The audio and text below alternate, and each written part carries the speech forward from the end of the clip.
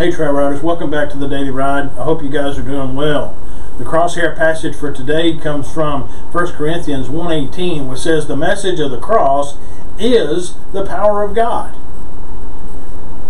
Daily Fire thought for today is that believers are the light of the world, but they need the Holy Spirit to switch them on. Brandon, the word passage for today is John 17:4 and 5. The scriptures that get us through the Bible in a year is Judges 7, Acts 11, Jeremiah 20, and Mark chapter 6. Today we're going to be talking about the cross and kingdom miracles. The power of the kingdom, the Holy Spirit, and the gospel of the cross are welded together. The work of Christ, especially in his death, tore down the wall between the world and the other world of God's kingdom. Since then, the Holy Spirit has invested everything in the crucified Christ. He works his wonders solely on redemption ground. The Spirit supports the gospel only, always and everywhere. What more do we need? One man filled with the Spirit is better than 100 committees that keep minutes but lose hours. When God so loved the world, he did not form a committee. He sent his Son. When his redemptive work was done, the Son sent the Spirit. Christ said believers are the light of the world, and they need the Holy Spirit to switch them on.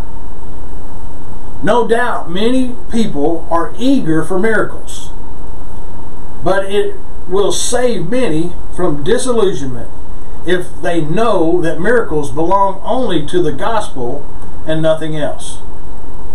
No marvels for the sake of marvels. God is not in the business of supplying marvels to bring fame to any strutting egotist. The Holy Spirit is in league with the crucified Christ, has one goal: to defeat the enemy through the gospel. The gospel is totally comprehensive, leaving nothing untouched: earth, heaven, or hell.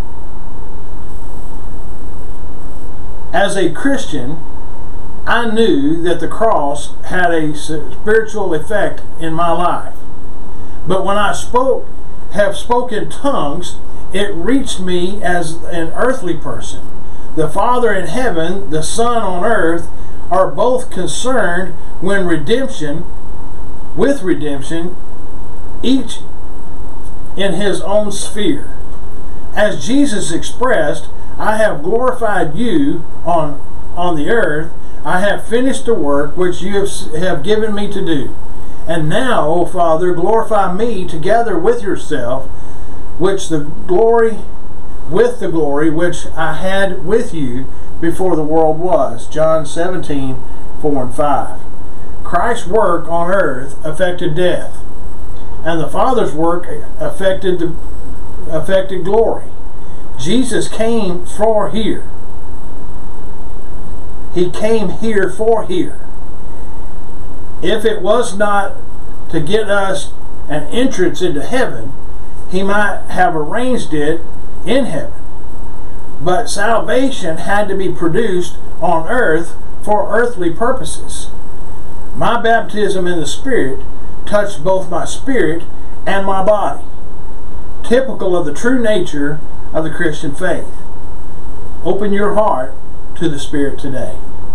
God bless you guys. I hope you guys have a wonderful weekend, and I will see you on the next trail ride.